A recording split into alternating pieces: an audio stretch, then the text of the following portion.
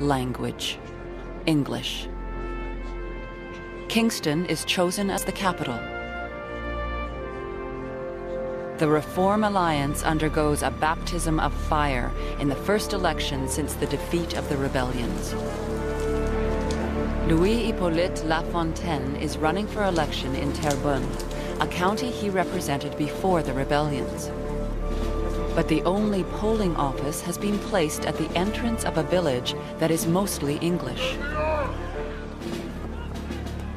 When Lafontaine and his supporters show up to vote, a mob is waiting.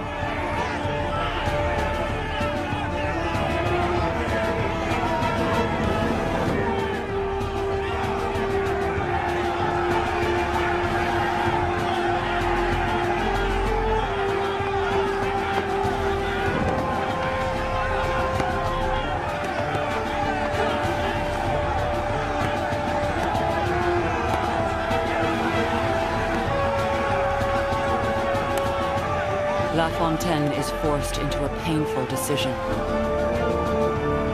And so, I informed the returning officer that, in order to avoid bloodshed and the massacre of great numbers, I was withdrawing from the contest. Without Lafontaine in the House of Assembly, the Reform Alliance is in danger. Robert Baldwin turns to his father, who is running for office in a Toronto riding. I think it would be very desirable that you should, though you may have already accepted the nomination for North York, suggest to them the expediency of accepting your retirement and of returning Mr. Lafontaine, if he will accept the nomination instead of you. I am satisfied that nothing that could be done at this conjuncture would have a better effect upon the state of parties in the House than his return just now for North York. Lafontaine accepts the offer and wins the election. A French-Canadian patriot, elected in an English riding.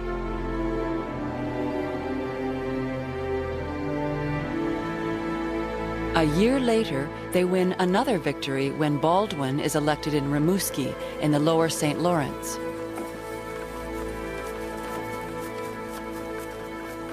These gestures of goodwill strengthen the alliance between reformers from both Canadas and the personal friendship of both men. Together, Baldwin and Lafontaine lead the battle for a government run by the people's elected representatives.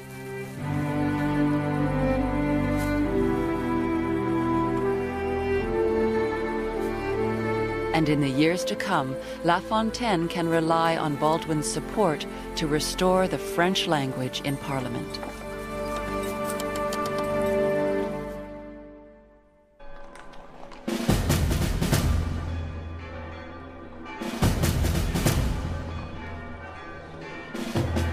In the mid-19th century, Britain is rewriting the rules of empire. Her leaders decide to scrap the system that until now has favored products from British colonies.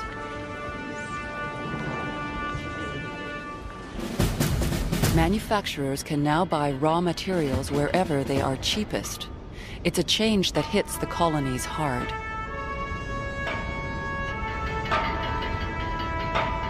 But with looser economic ties, the empire can also relax its political control.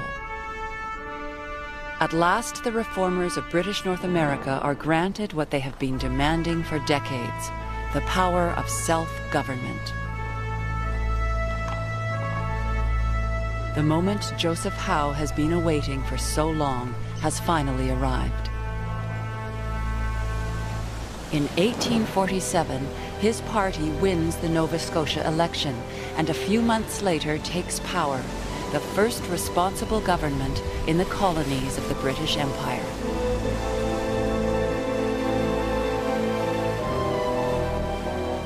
It will be our pride to make Nova Scotia a normal school for the rest of the colonies, showing them how representative institutions may be worked to ensure internal tranquility and advancement, in subordination to the paramount interest and authority of the Empire.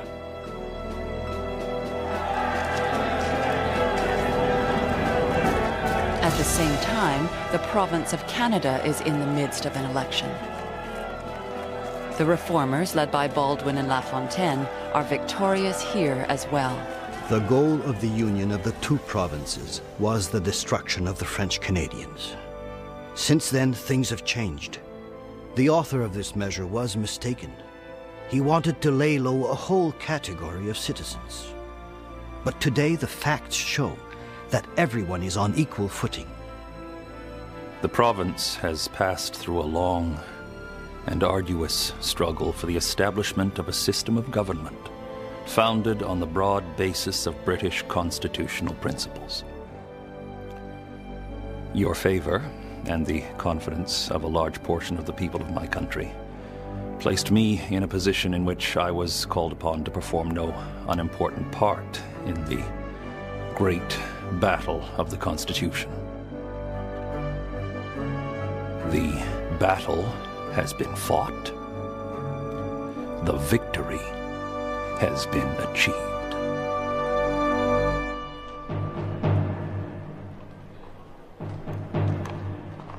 But the rejoicing is short-lived.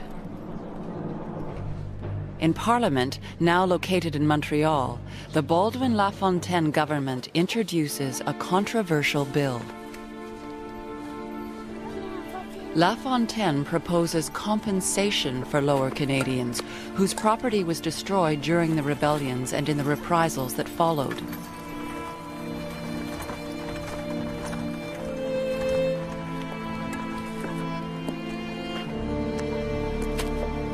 All those who can prove their losses and have not been convicted of sedition will be compensated.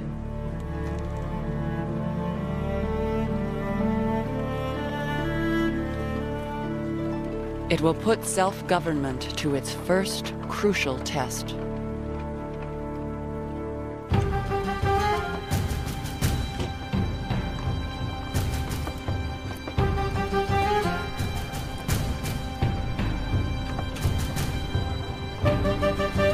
The Rebellion Losses Bill puts the new Governor-General, Lord Elgin, in a difficult position. If he rejects the bill, he will undermine the very foundation of responsible government.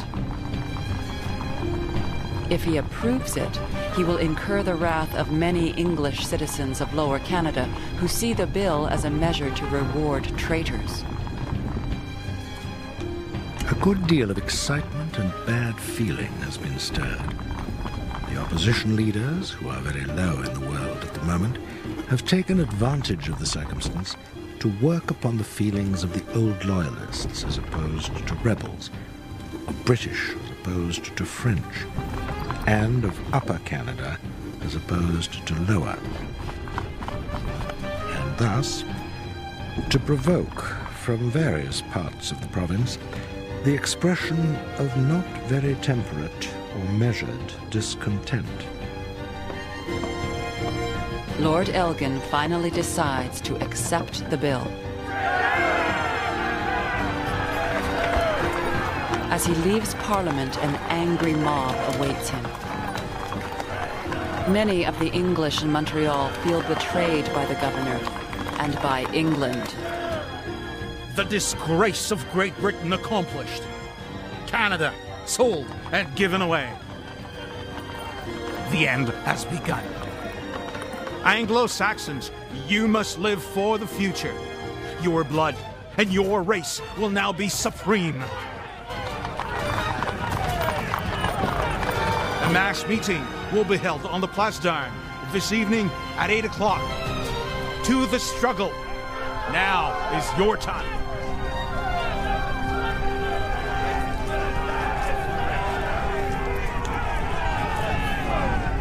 That evening, the crowd marches in fury on Parliament. The rioters break down the doors and set fire to the building, which rapidly succumbs to the flames.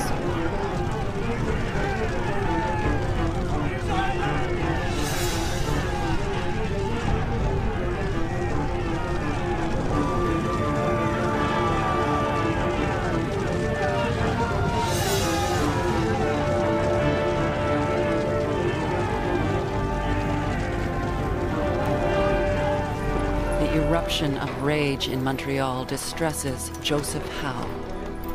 We hear a great deal about anglifying the French Canadians. And a union of the provinces is sometimes advocated with a view to swamping and controlling that portion of the population, which being of French origin still preserve their ancient religion, manners, and language. But if the process of anglifying is to include any species of injustice to that large body of British subjects, who already form at least 1/2 of the population of United Canada, to such a design, no matter in what form pressed or by whom entertained, we will be no parties. The burning of Parliament is a last, desperate act by the opponents of reform. These men, with their privileged connections to England, are now terribly weakened. By signing the Rebellion Losses Bill, Lord Elgin has confirmed that the colonists can make their own decisions from now on. And by bridging the divide between English and French, Baldwin and La Fontaine have ushered in an era of democratic reform.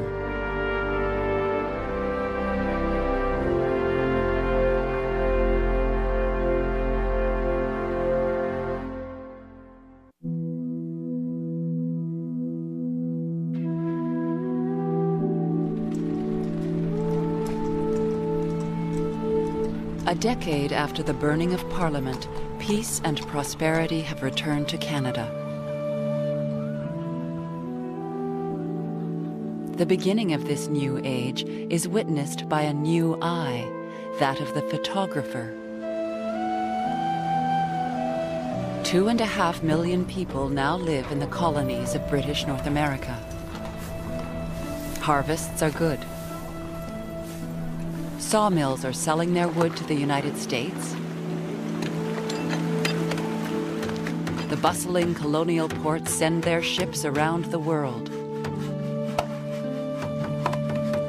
New canals link the St. Lawrence to the Great Lakes. In 1851, Robert Baldwin retires from public life. He is only 47 years old, but the parliamentary battles he has led for a decade have exhausted him. He dies 8 years later. Louis-Hippolyte La Fontaine leaves politics only a few months after his friend Baldwin. He is also tired and ill. He dies at the age of 56.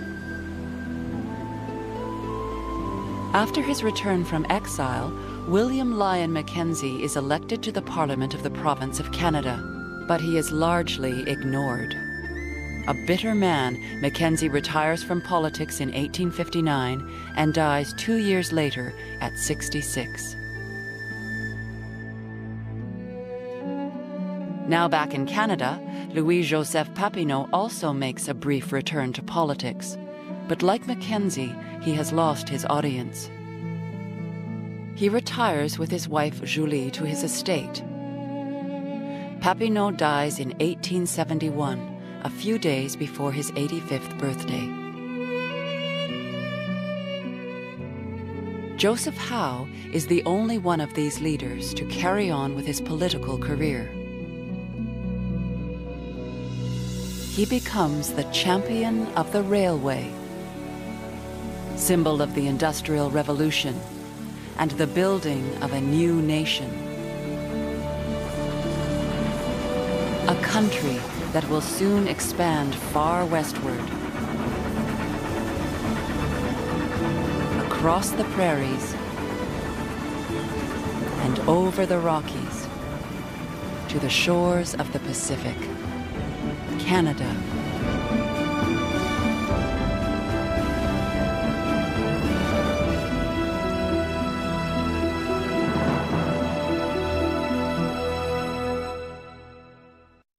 Un Canadien errant